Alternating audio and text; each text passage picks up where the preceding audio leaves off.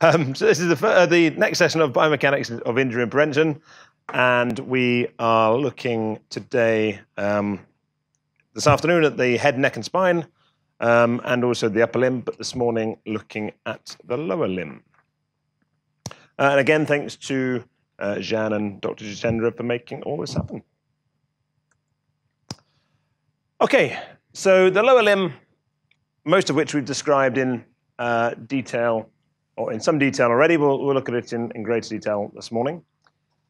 We have the femoral head. So the femur is the large thigh bone.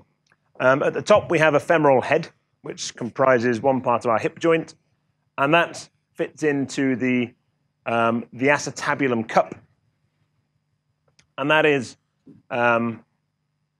located on the pelvis. Both the acetabulum and the femoral head are covered in articular cartilage. So we have articular cartilage, which we're now more familiar with.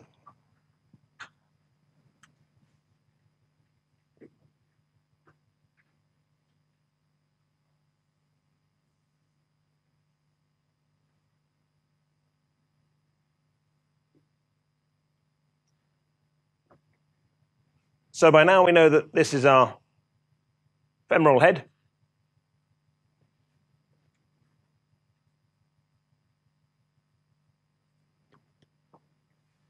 This stretches down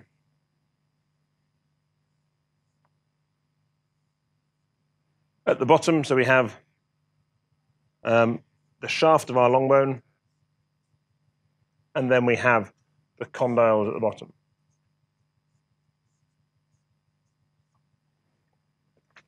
And we have a big gap in the middle of the long bone, which is our canal. And so the femoral head sits within the acetabulum of the pelvis, and both surfaces are lined by articular cartilage.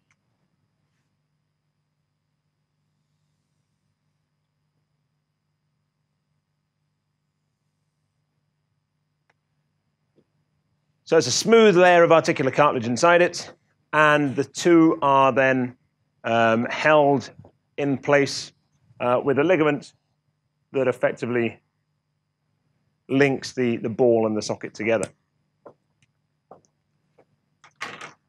At the other end, we have our condyles, so that's our knee joint at the bottom, which are quite distinctive in terms of their shape, and then they sit on top of the tibia and the flat section of the tibia. The fibula is the thinner bone of the lower leg. That's on the outside, and the reason that there are two bones in the lower leg is to enable rotation in the ankle joint. The fibula doesn't actually contact the femur. The fibula and the tibia are linked together at the top in the distal, in the proximal tibiofemoral joint, and also the distal tibiofemoral joint as well. The fibula and the talus also form the predominant joint within the ankle.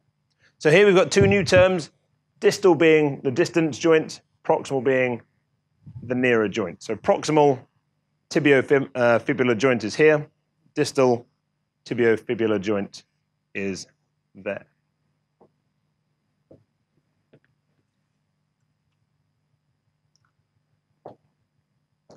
So here again, we see a slightly more accurate version of my picture.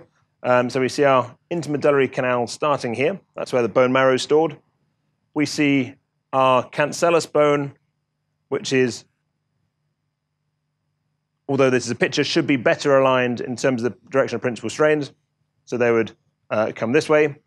The greater trochanter, which is an insertion site for other soft tissues. And then we can just about see the ligament that keeps, or that assists in keeping the femoral head in place. There are other ligaments that ensure the femur is locked into the pelvis.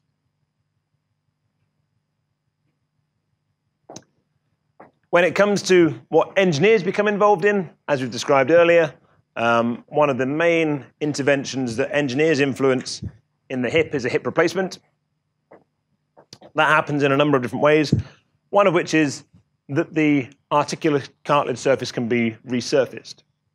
And so that is whereby the traditional hip replacement effectively removes the entire femoral head.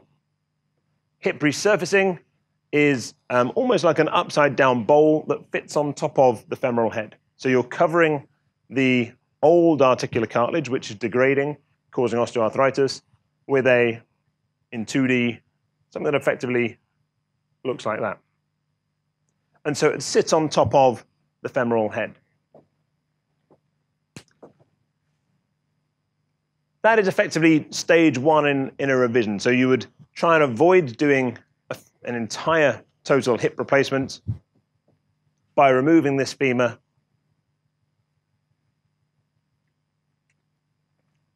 by then inserting a stem and attaching a new head.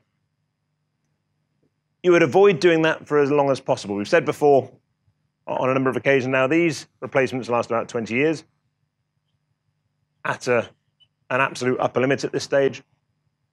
Certainly in the Western world, and no doubt over here as well, one of the problems that we're seeing is that active patients or obese patients who generally wear out their joints earlier than what has historically happened means that they require a replacement sooner. But people are also living longer, and so the gap between when you have your replacement to ultimately when you die is increasing, and it's increasing beyond 20 years.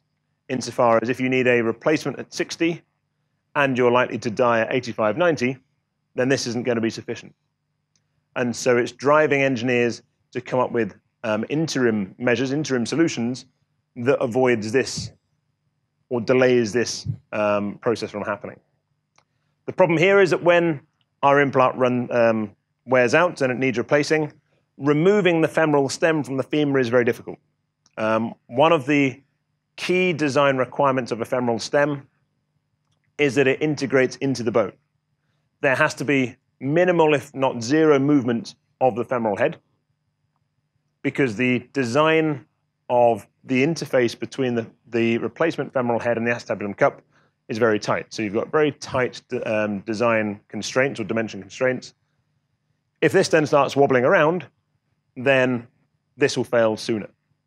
We designed this such that there is a very narrow tolerance. We need that narrow tolerance so that we can encourage the best type of lubrication, which means that if this is anything other than firmly fixed into the femoral shaft, then you're not going to have the clearance and you're not going to be able to maintain those fine tolerances.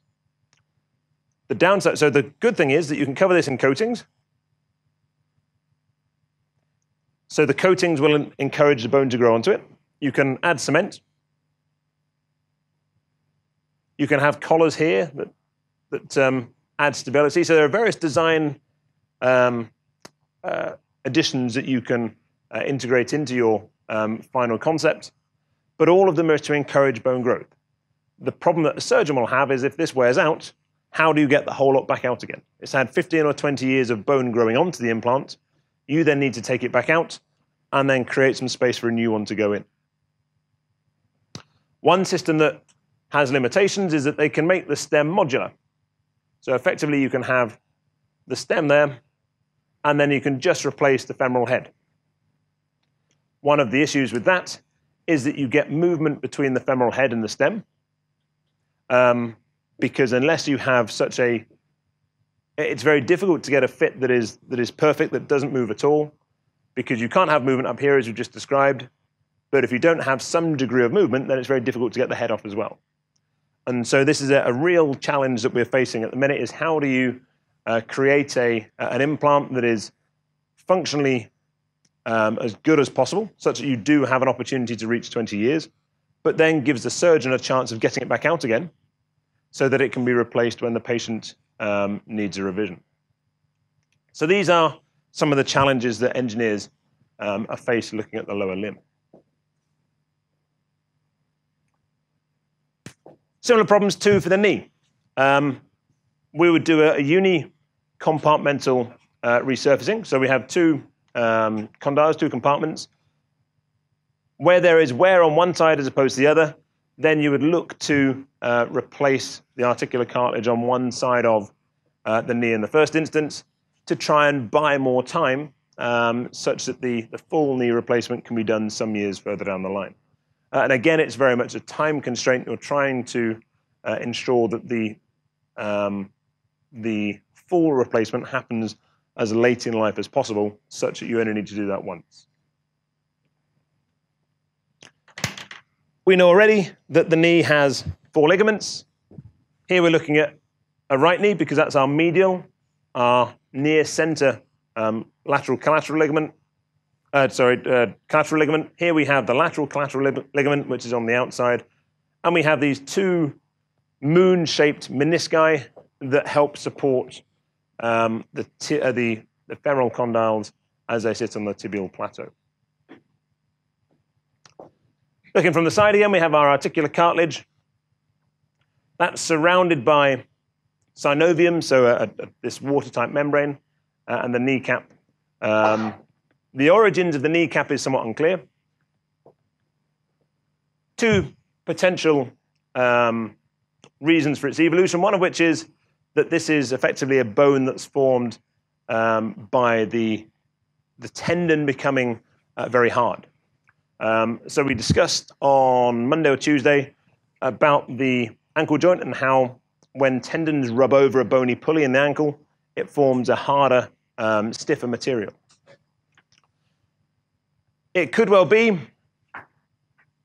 that this is what's happened here. So this is the patellar tendon, attaches onto muscles in the upper leg, inserts onto the proximal end of the tibia. But it rubs over the femoral condyles. So maybe this rubbing over time has caused this part of the tendon to ossify, to become bony. Another reason is that it increases the lever arm, and so the effectiveness of the tendon, effectively creating a bony pulley, or a pulley in an engineering term, such that the pull from the muscle from this way is more effective at extending the knee back into full extension. Again, the patella, the kneecap, has a cartilage lining such that when it slides over the femoral condyles of the knee, then it causes minimal disruption.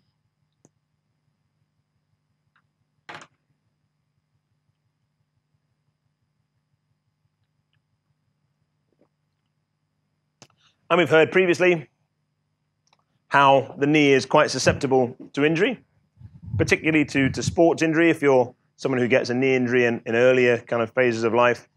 And there are instances, relatively common instances, of the ligaments that cross in the middle, one of those rupturing. Less obvious and less common is an injury to the outer ligaments, the lateral or the medial collateral ligaments.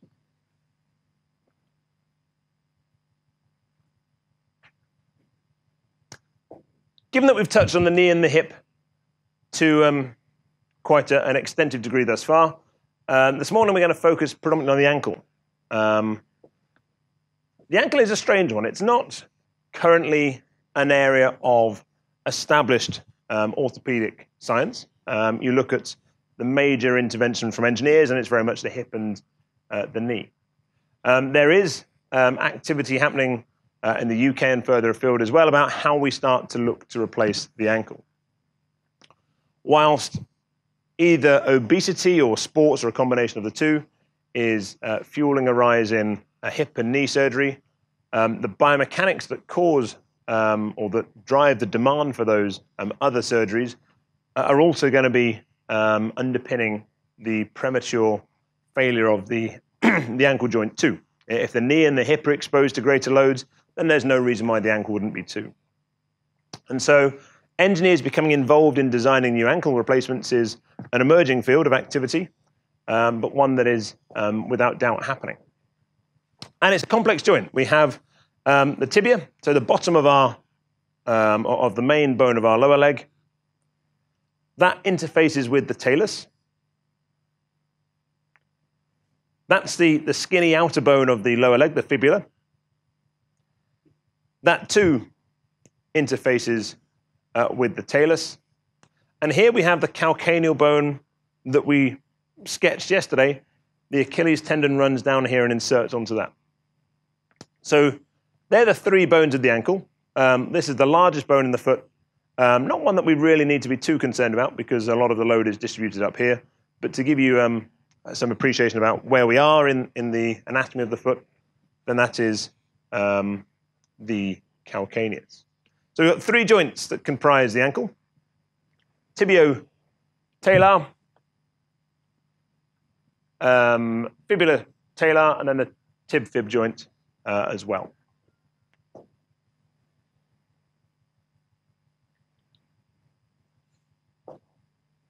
And the 2 main directions of motion, we have the ability for the foot to come up, and so there's upward rotation, and there's downward rotation too. But there are other axes of interest as well. And if we were to do this, and if you're an enthusiastic bunch of undergrads, perhaps it would make you rise to the challenge. But as perhaps you're not, then we can get people to put their fingers either side of their ankle. You've got 2 reference points that stick out, the lateral and medial malleolus, so that's quite useful. And then we go through the range of obvious motion of the ankle. And you'd find that in the neutral position, so as I'm stood now with 90 degrees, that if you have your fingers either side of your ankle joint, they would be pretty much level.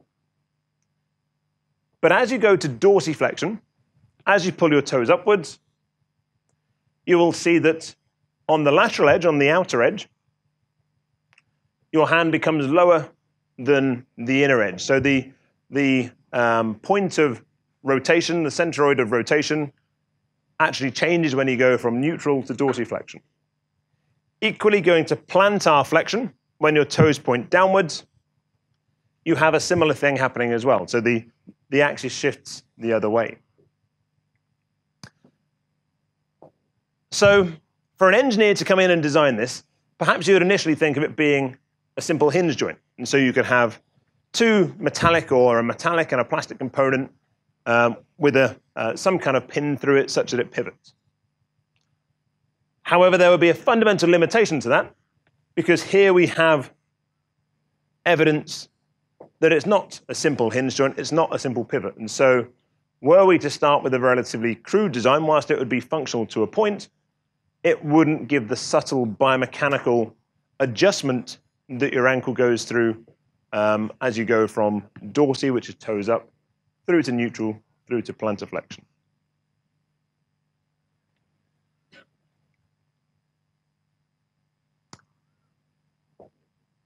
So we can start to look at quite what position the foot is in as we go through the gait cycle.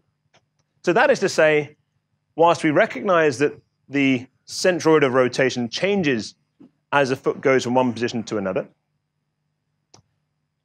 in reality, how does that affect us, or how would that affect us? And so here is a plot of, so dorsiflexion again, toes upwards, plantar toes downwards, and then we take that through the gait cycle. So this is looking at one leg as you go from your right leg being, or your left leg being stood up, both your legs moving, and so effectively you take 2 steps forward. So just whilst you're taking 2 steps forward, you're focusing just on one leg.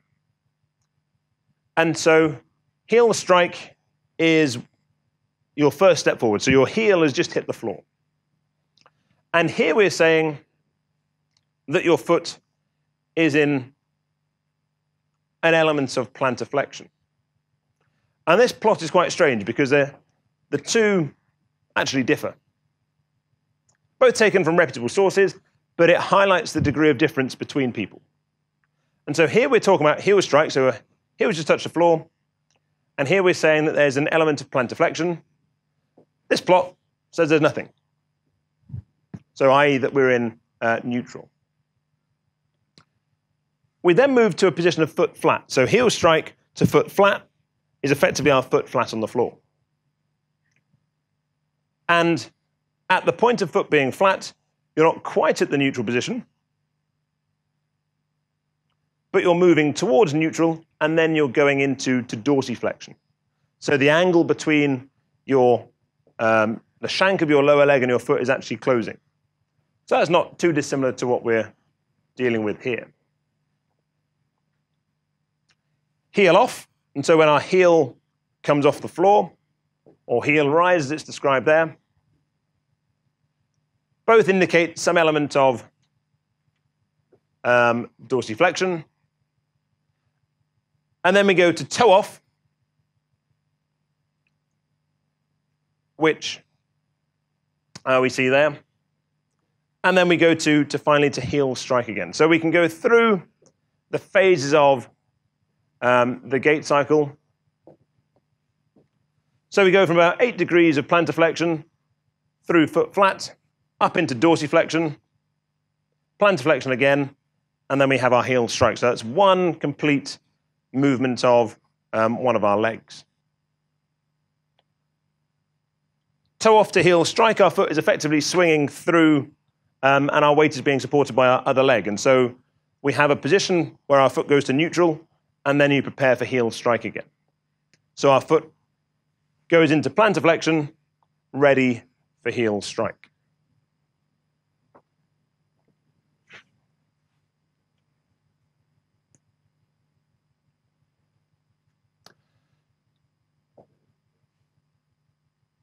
So we can consider the loads going through the ankle, again by using a static analysis. And again, our tibia is here. Here's our talus, our calcaneus. The black bit, which is almost invisible, is our Achilles tendon. And then this white fluorescent material is fat. So a lot of water within fat, and so it becomes quite apparent on the MR scans. This is the flexor hallucis longus. That's a muscle. There you can see the tendon of the FHL disappears and actually goes out to the end of the foot, and that serves to flex your big toe.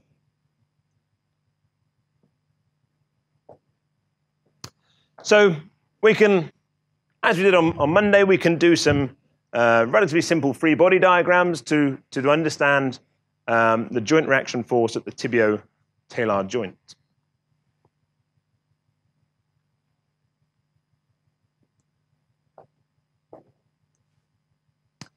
And we can extend that out again to look at forces through the lower leg more generally, looking at the knee as well.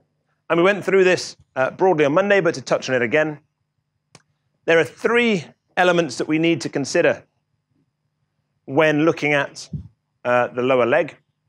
So here we're trying to estimate the joint reaction force acting on the tibio-femoral joint. So we're talking about the interface between the femur and the tibia. How much force is generated at that joint during stair climbing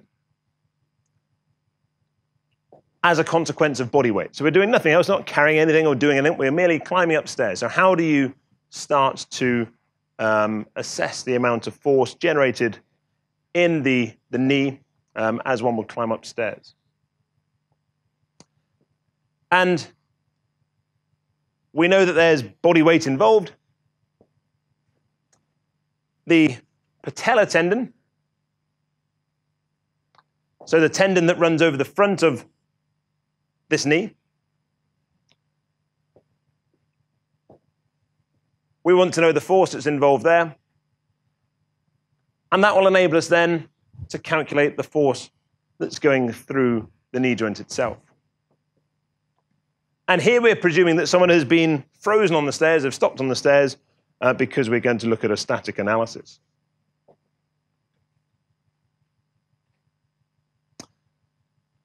So the ground reaction force is actually this here. So if we were stood on some scales or an ability to measure the force that we're producing, then we know the direction and the magnitude of that.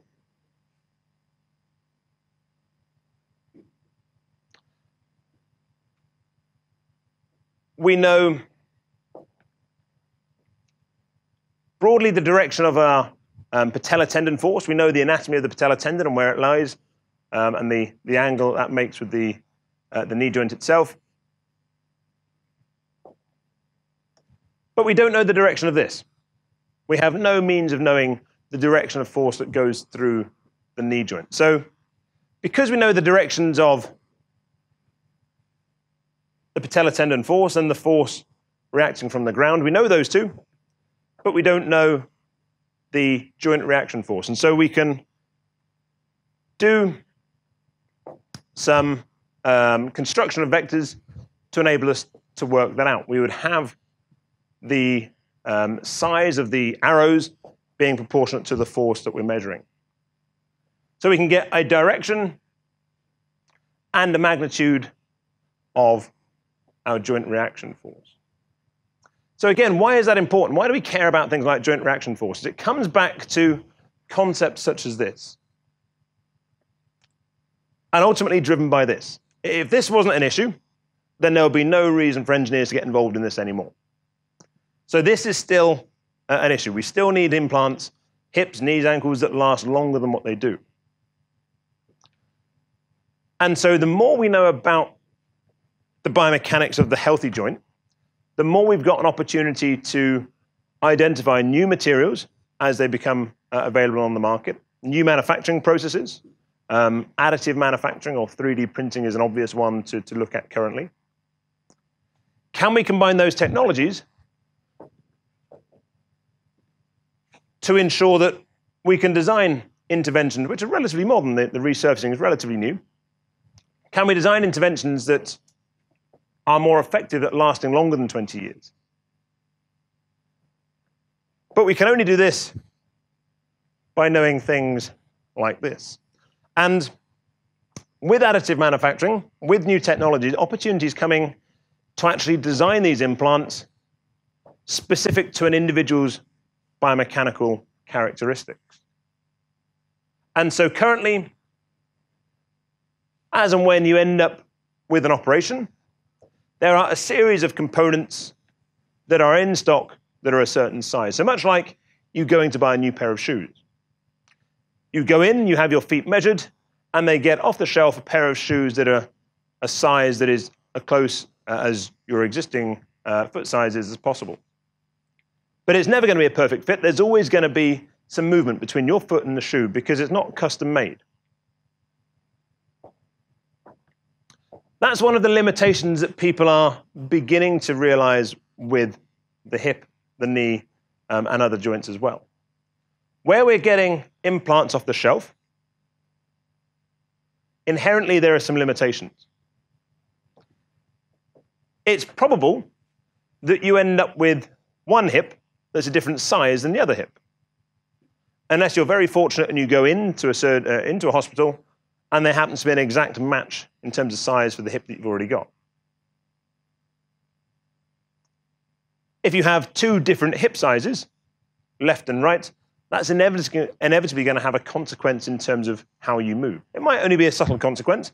It might indeed be a consequence that's very difficult to measure given the measuring techniques that we've got at the minute. We go back to day one, and we recall effectively on bony prominences how one of the methods of measuring is to attach some reflective balls to the most protruding parts of your skeleton. And these reflective balls enable us computationally to join dots up. The real value is when you can join a dot with equivalent dots on the other side of a joint. So here, you can measure the joint angle of the hip. And indeed, you'd be able to measure the joint angle of the knee as well. Currently, that's pretty much our gold standard for measuring how people move. And so when it comes to us assessing biomechanically the performance of new hips, new knees, we're beholden to this technology. But this technology has inherent limitations. these balls are in some way attached to the outside surface of your skin. It's of no surprise that the skin is moving differently to your bones. You can feel that merely by moving the skin on your wrist. You can move the skin on your wrist and your bones don't go anywhere. And so it's quite conceivable that these markers are actually moving relative to the bones that they're trying to represent. And so our super accurate systems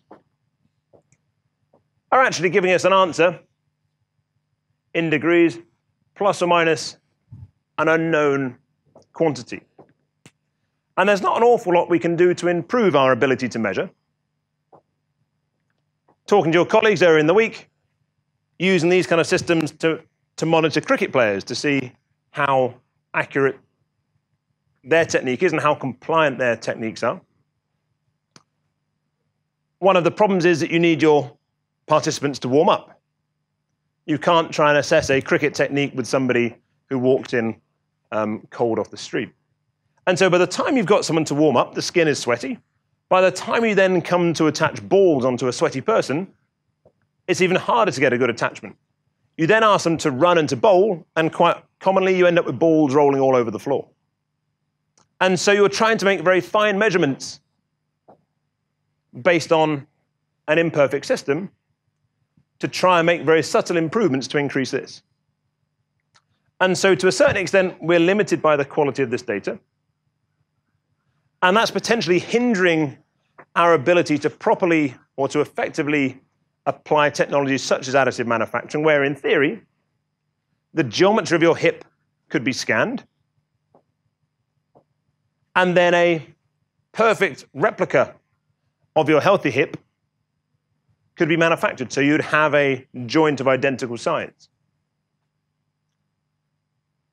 This would then presumably have advantages that are perhaps outside of the ability of the common methods of measuring to detect.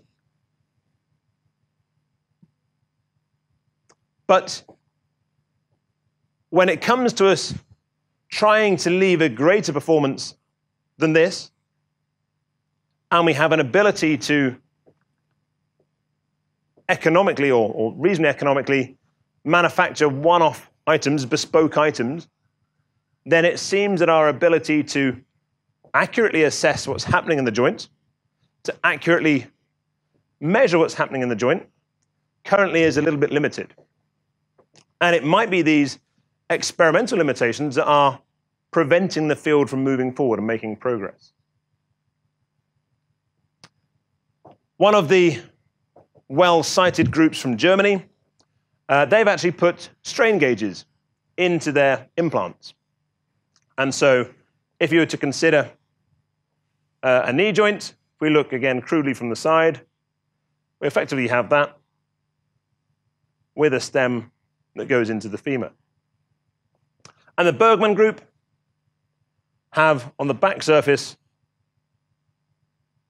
attached some strain gauges, and then in here they've had a power supply and an antenna as well.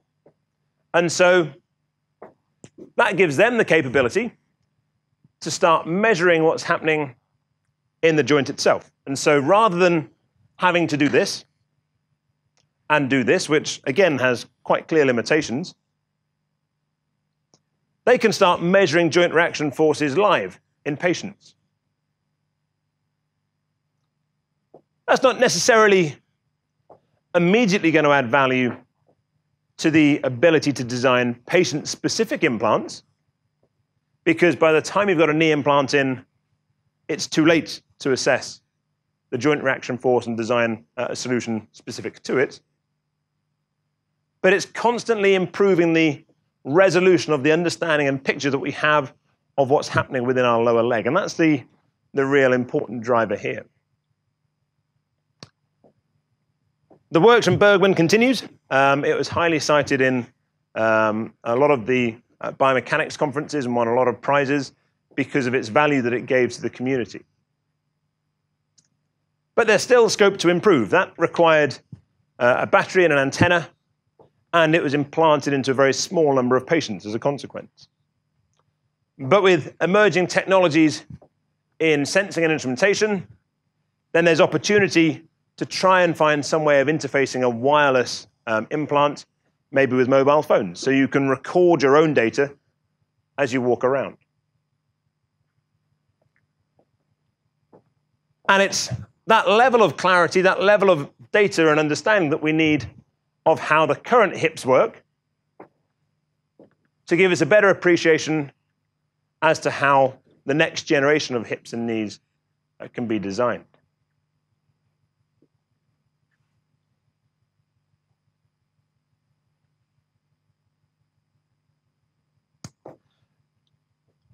And this highlights the value of such studies. We're talking here about using force platforms that we would find typically in a motion analysis lab. And so that's a platform that's in essence hidden in the floor so that you don't appreciate when you're walking on it. And we use these platforms to try and determine the difference between a patient and their behavior preoperatively with that behavior postoperatively. And so we know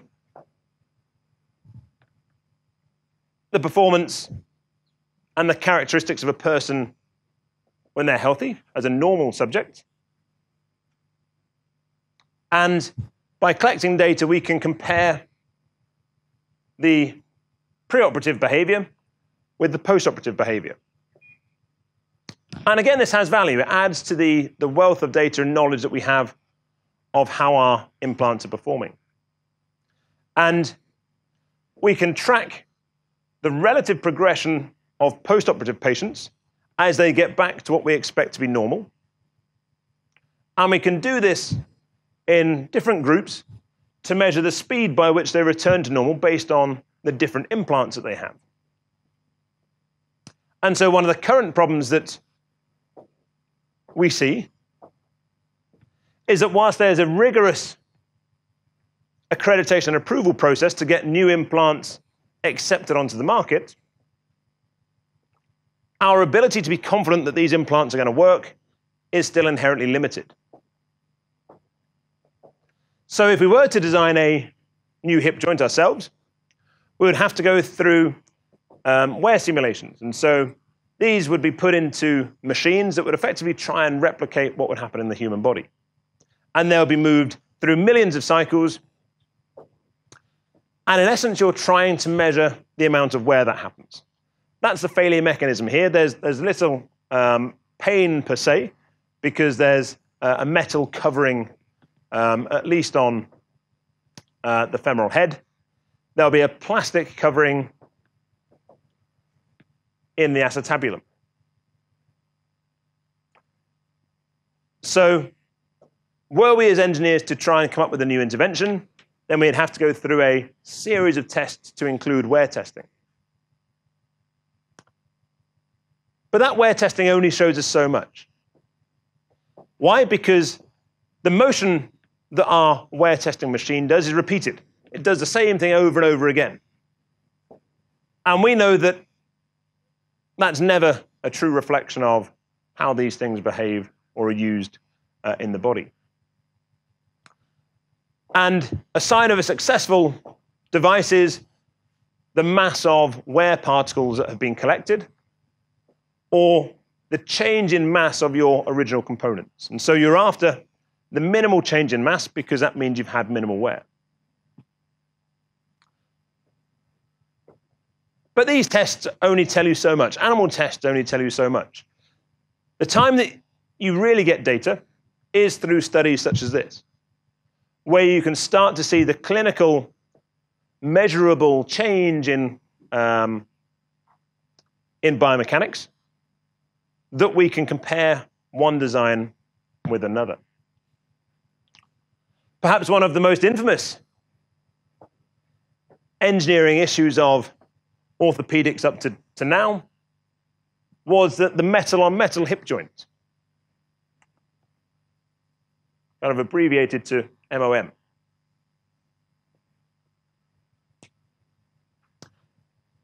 Engineers quite reasonably thought that in order to minimize wear of a joint, and so maximize the length of its use, you want to go for the hardest possible materials that the body would reasonably accept, such that you minimize wear. And so the idea was to have a metal ball and a metal cup interfacing with each other. And so the likelihood is that you've got two hard materials, and so you're going to reduce wear. From an engineering perspective, you can get metal surfaces to be very smooth, relatively. And so when we come back to our concept of biotribology yesterday, where we're in essence dealing with the ability to separate two surfaces, the smoother you can get those two surfaces, the easier it is to get total separation. So by using a metal cup and a metal ball, you can machine these to very fine surface roughnesses. And so 20, 30 years ago, that all sounded very sensible. And so metal hips were quite commonplace. They were implanted throughout patients who needed new hips. But only very recently has the engineering downside of these devices been realized. That whilst the wear particles aren't huge in terms of quantity, they're quite toxic to the body. And so because of the surrounding tissues that effectively cover and encapsulate the hip joint, wear particles were being produced, getting trapped within it, escalating the creation of further wear particles, and they were starting to accumulate in the surrounding soft tissues.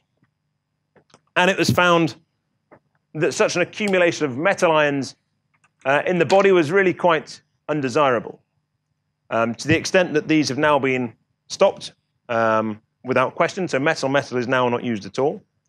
And there are various cases that are ongoing of patients and clinicians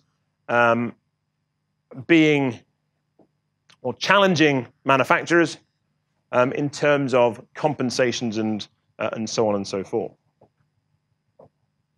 And so these studies have great value. We're trying to understand how joints perform. And the reason that we need to understand how joints perform feeds into all this kind of stuff, all the stuff that engineers can actually influence. And of course, we can't influence this on our own. We need to work closely with orthopedic surgeons because they are our end users. They are the people that will actually implement the products that we design.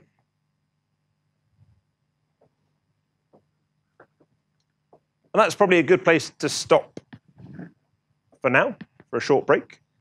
Are there any questions that are relatively easy to answer? From anyone?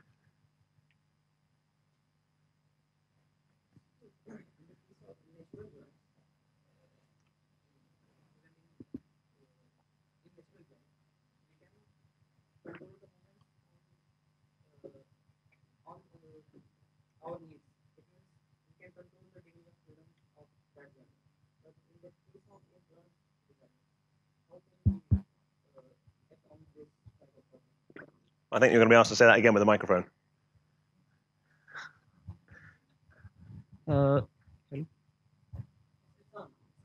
Hello.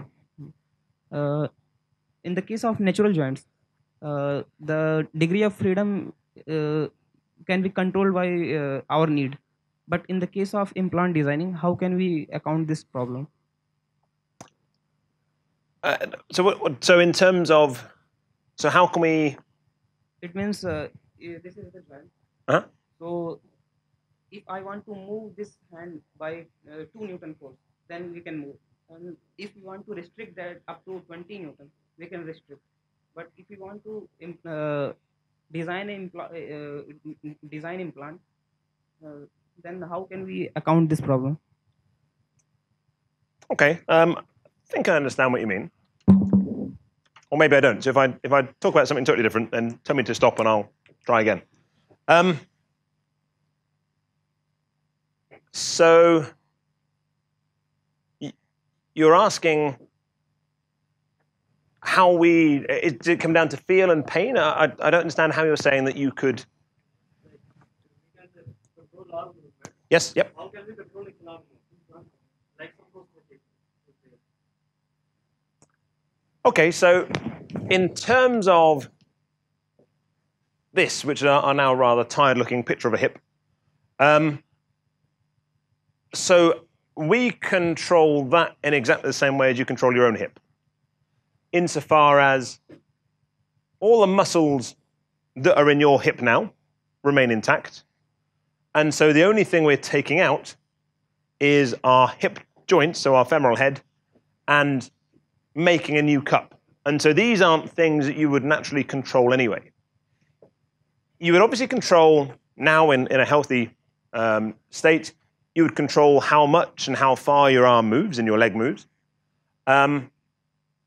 These devices are passive, and so they are in essence operating exactly the same way as your existing knee or hip. And so you might be able to feel that they're there, although that's unlikely. You might be able to hear that they're there, because at times they've been known to squeak. But in terms of changing how you move as a consequence of them being there is no difference. So it's not as if you have lost all feeling of your lower leg as a consequence of that operation. It's effectively a like-for-like replacement. And so your hip at the minute, which you don't do anything really to control, is taken out, and a new one's put in. And so if you were to get up and walk again after a knee or a hip replacement, then you would be slow to walk at first. That's not because you've forgotten how to walk.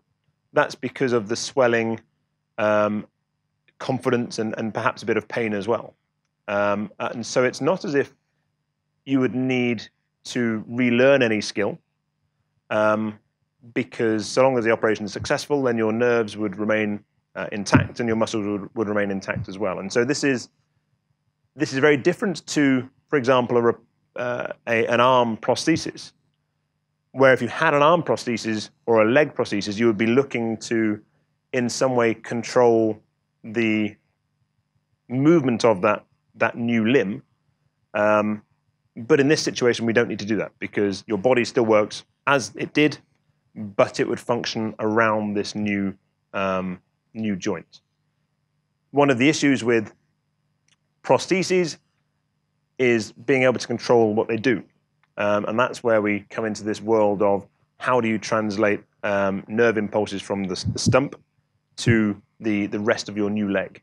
And so that is when you want an active prosthesis, one that responds to essentially what you want it to do. With this level of implant, or certainly the functionality that's demanded of this implant, there's no need for it to do anything other than passively sit there and effectively do what you tell it to. So there's a subtle difference between what we're talking about here and what you would want a full replacement of the leg to be able to achieve. Does that answer the question? Maybe not.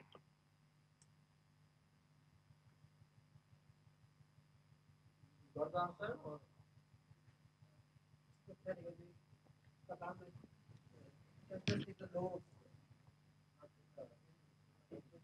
So you asked the question about the implant or with prosthesis?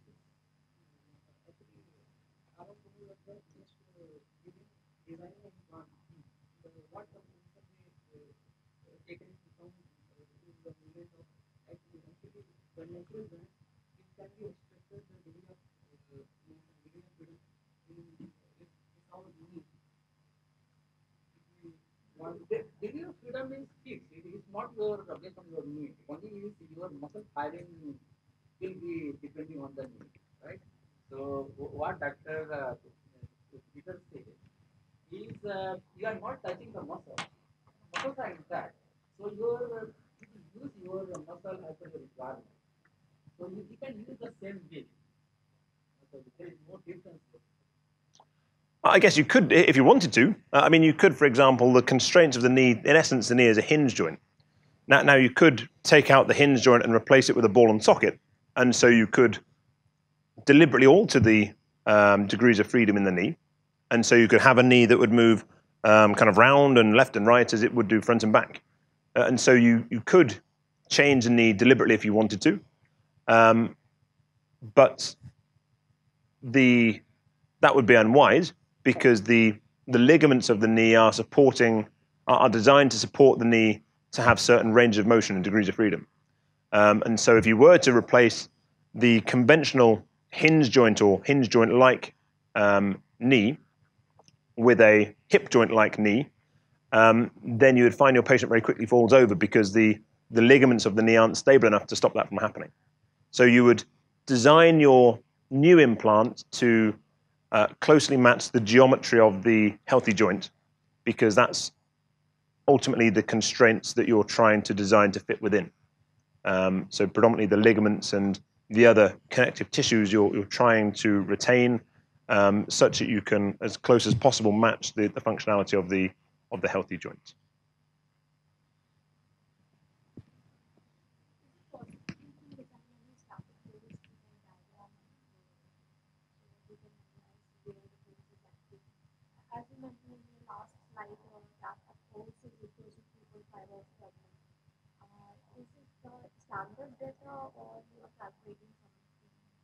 No, so a static analysis is quite straightforward to do. So it goes back to, I guess, high school mechanics insofar as, and that's not to undermine your question at all, but that's to say that we're treating the human body as a mechanical system. And that gives us some information. You wouldn't go off to an orthopedic company and say you've got the best design ever based on a static analysis, because there is inherent limitation to the analysis that enables you to do. But equally, it's a useful tool to provide some initial data. And you can, as you say, by having body weight in there, you can do a simple study of people in your class, for example. So you can look at the likely different joint reaction forces across a range of different people. And so it's a tool to give you a basic appreciation of what's happening in a joint. It would enable you to assess certain parameters reasonably well, but you wouldn't use it to do an extensive scientific study, for example. And so it has value, but you need to be aware of the limitations of that value.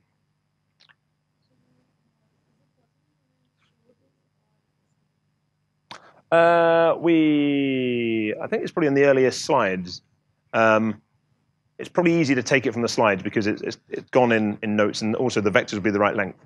If I were to try and do it by hand on the board, then you've seen my quality of drawing. It would never match up because my vectors would be the wrong length. And so have a look in the earlier notes. The ones from Monday, and they're in there. Yeah, that I will send to you. Yep. So when we are cutting the bone and just joining the implant with the bone, at the interface, there must be strength difference between the two. So if there is any stress concentration transfer failure at that time. Yes. There is, and there is. It's a big problem. The reason I hesitate is it's probably something that, would need a clean board. Where's my wiper?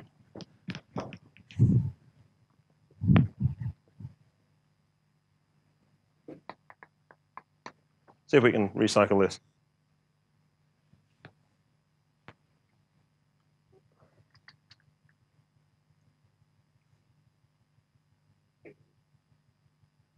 It's one of the big problems, is how do you maintain stability in the knee? And it's not purely about just a mechanical stress concentration. What have we got?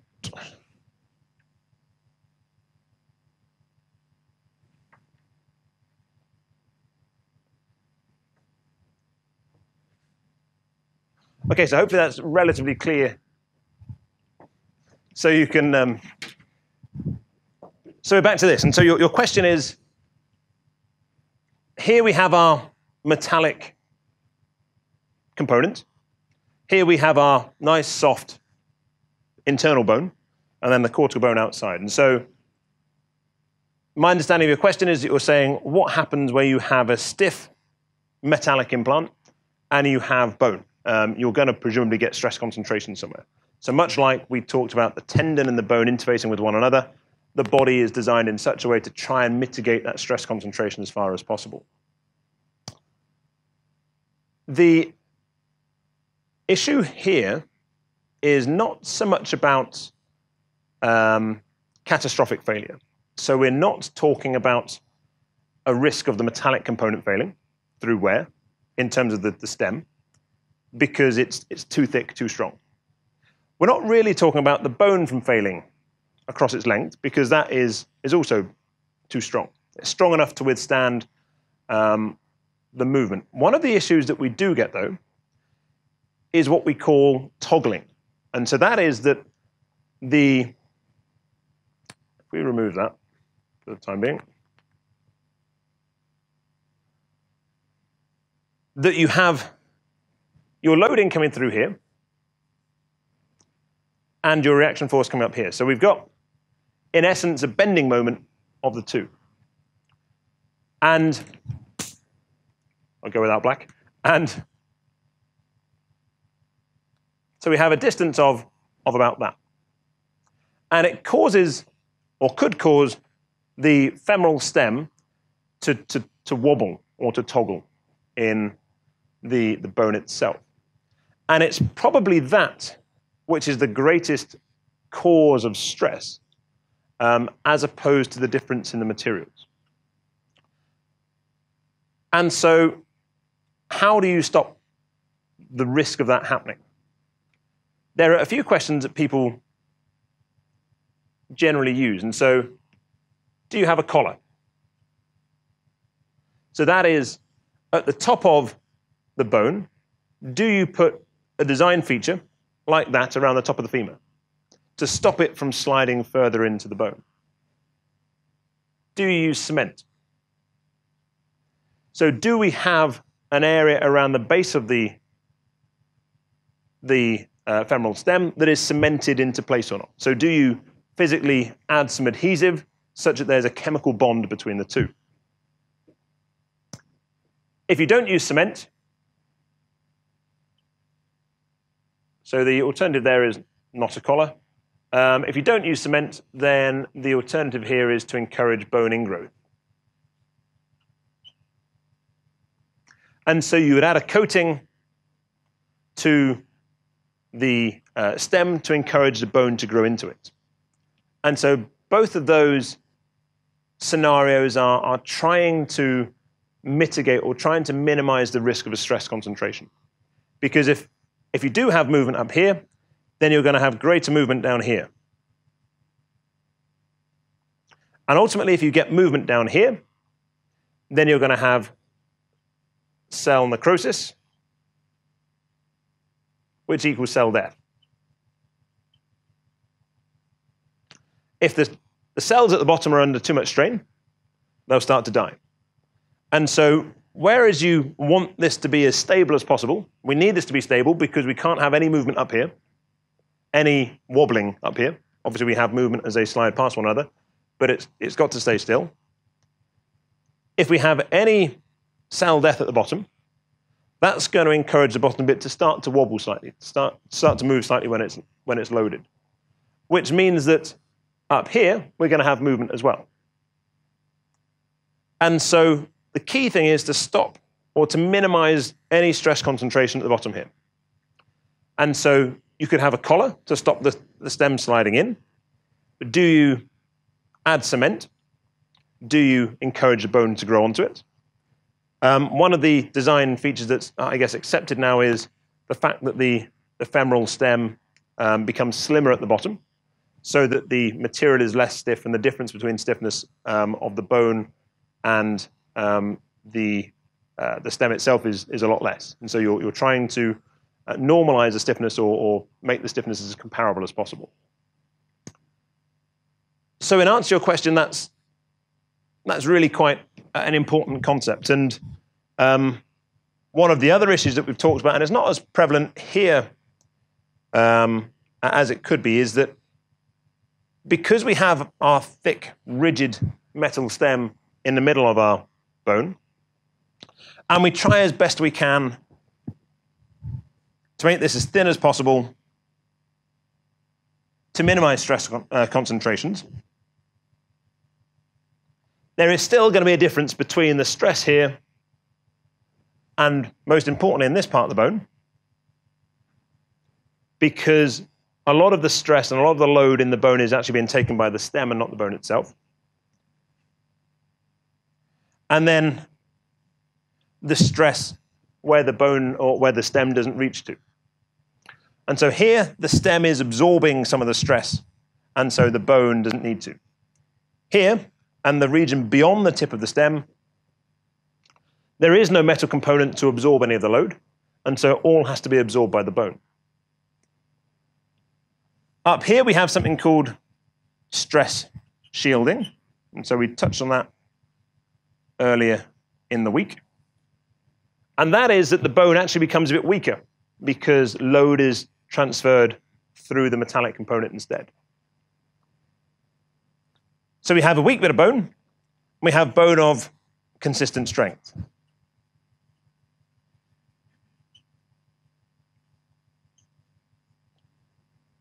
And this is more the issue in terms of a stress concentration. It has nothing directly to do with the implant itself.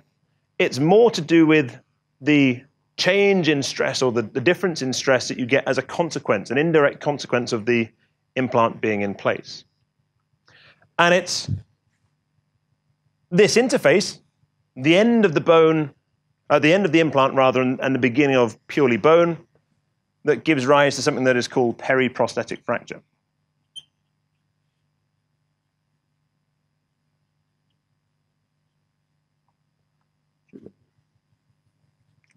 And so that's a real concern of all engineers in the area, is how do you mitigate against periprosthetic fracture?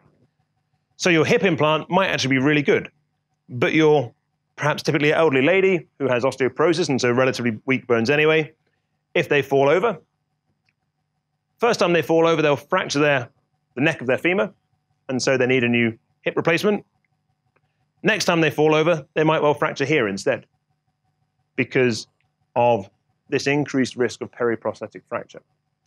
And so at that point, it could be that they need a bone plate instead. And this isn't really what you want. In fact, this isn't at all what you want from elderly patients who are likely to be at greater risk of anesthetic, for example, who don't have the core strength to withstand major surgery. And so however we can avoid this from happening, then we should continue to try to find such solutions. Make sense?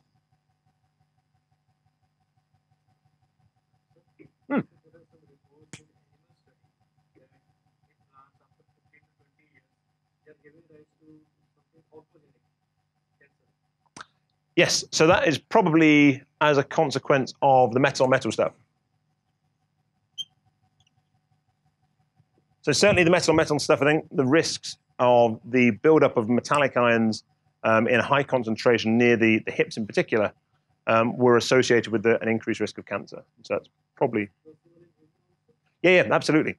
Absolutely. And so that's why the use of a metallic head and a metallic cup has been stopped. Because people didn't appreciate the potential risk at first. Because when you do these wear-based studies in a machine, appreciating that is difficult. And whilst you can quantify the amount of wear that happens in the components, because you either measure the mass of them before and after, or you filter the lubricant afterwards to pick out all the wear particles, so you can quantify the amount of wear that's happening. And the amount of wear looked very promising versus an equivalent design with a plastic cup. So the plastic is a lot softer, and so wears a lot faster. And so when you look at the quantity of wear in a metal-on-metal design versus a metal-on-plastic design, this is far more favorable. And so at the time, engineers and surgeons thought an advantage of this technique was reduced wear. And so they went ahead and implanted a significant number. Now it's only starting to be appreciated that whilst you do get relatively little wear, the clinical consequence of that wear, of those wear particles, is extreme, and it can lead in some cases to cancer or risk of cancer. which is why the metal-metal implants have now been stopped, why there are calls for some patients to have them removed and replaced, but that in itself is a fairly dramatic procedure. Given that we're becoming quite good at integrating the stem with the bone, the downside is trying to get the stem out again is increasingly challenging. And these modular systems have limitations. Ideally, you'd put a stem in, and then you'd fit the ball on top. There are a number of designs that do that as a consequence of knowing that sometimes the femoral head needs to be replaced, but not all designs do that. And so there'll be some way you have to physically try and wrestle the femoral stem back out of the femur. So absolutely, the metal-metal is appeared to be a very good engineering solution. It indeed is a very good engineering solution in terms of measuring purely for wear quantity, but the consequence of those relatively few wear particles wasn't fully understood and couldn't really be fully understood by doing simulations, because you just can't measure the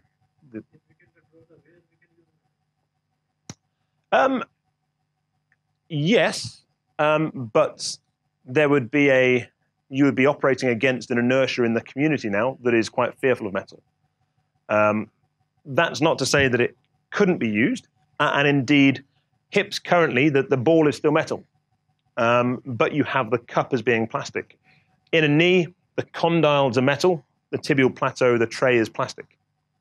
And that's done because you know that where you have a soft material, in this case plastic, the wear particles from that interaction will be generated from the plastic and not from the metal, i.e. that the plastic will wear out first. And it's okay to have an accumulation of plastic particles because the body doesn't reject those. The issue is that the increased rate of wear of plastic components means that they need to be replaced a lot sooner. So these give us better lifetime, better lifespan in terms of the length that they remain functional, but the risk of the metallic ions being harmful to the body. If we have a plastic and a metal component, which we can have in either here or here, it's not known to be rejected by the body or not known to cause the body risk, but they wear out faster. The other solution on the table, certainly for hips, is ceramic. And so you can have a ceramic on ceramic. One of the problems there is that ceramics are notoriously brittle. And so you end up with the risk of early catastrophic failure of a brittle failure of the material. But it might be that ceramics are end up being the field of preference for hips in particular. For knees, they're limited because the geometries are a lot thinner. And so to have the complex shape, the shape's not necessarily a problem, but it's the relatively thin curved components of the knee which would make a ceramic knee challenging at the minute.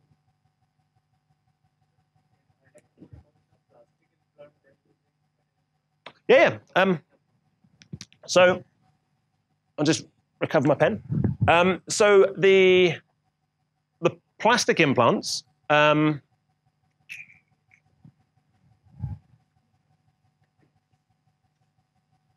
sacrifice my picture. I'll start again. So the plastic implants are polyethylene.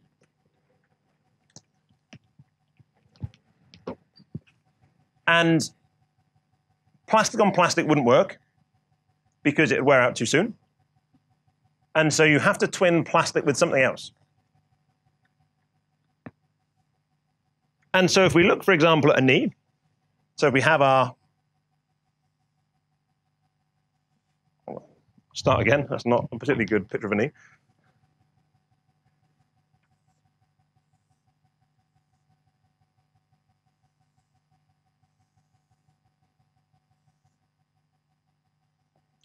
So a healthy knee looks something like that. We have our menisci in here as well. And you can see why I don't want to do those vectors because my pictures aren't brilliant. So that's how our knee starts out as. When a surgeon comes in, they use some cutting guides. And so depending on, so there are a number of companies make implants. The hospital or the doctor would have a certain agreement with a certain company to supply them with knees and hips and everything else. And that company would supply some specific cutting guides or jigs. So much like the technicians in the workshop would perhaps use a jig to make a certain cut in a certain piece of material, a surgeon uses a similar thing. So they effectively bolt the jig on in the right place. And in essence, they're going to be taking a slice off the top of the tibia.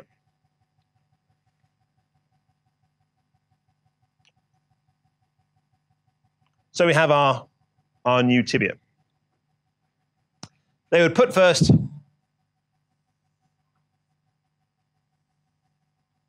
a metal plate. So there'd be a tibial tray.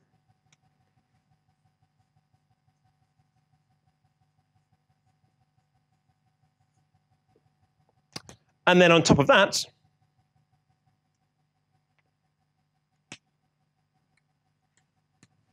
they would then put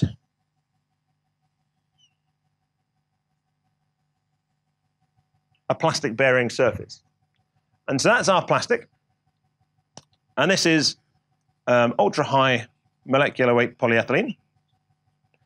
And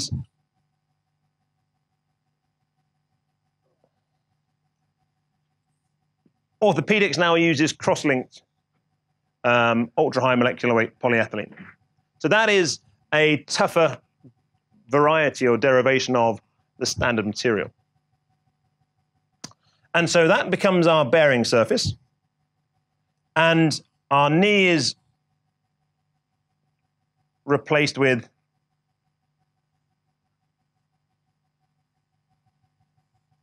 a metallic surface that wraps around underneath it as well. So here we have metallic condyles.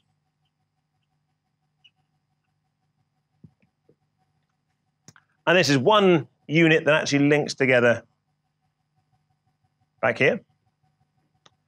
And our metallic condyles will sit on our plastic tray. The wear properties here, again, are very similar to the hip, where you'd end up with the tibial component wearing out first, because it's softer and because of its plastic nature. It's not unheard of, effectively, to wear through the tibial component, and at that point, you clearly need a new implant. But that would be the kind of the construction of a knee. If we were to look at a hip,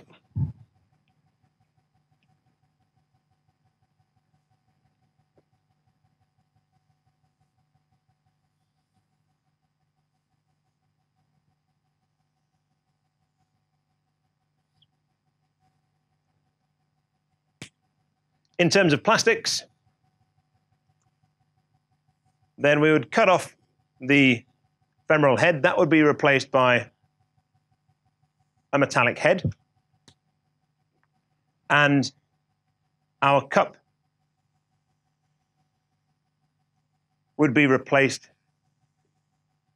by a plastic liner that then fits within inside a metal construction.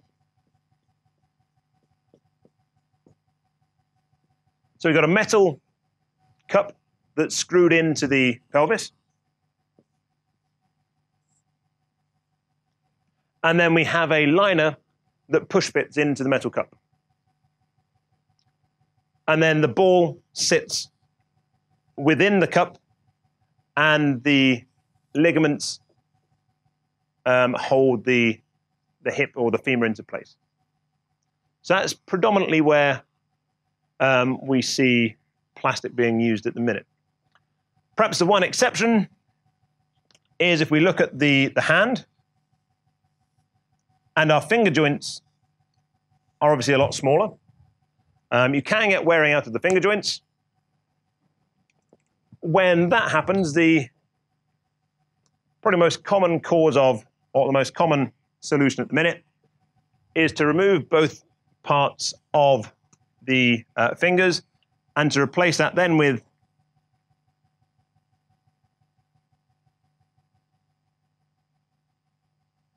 a solution that looks something like that. So it's a one-piece joint. And so that's a plasticky type joint as well. And so they're the main kind of uses of plastics within implants at the minute. So that's in the finger. Answer your question? Thank you.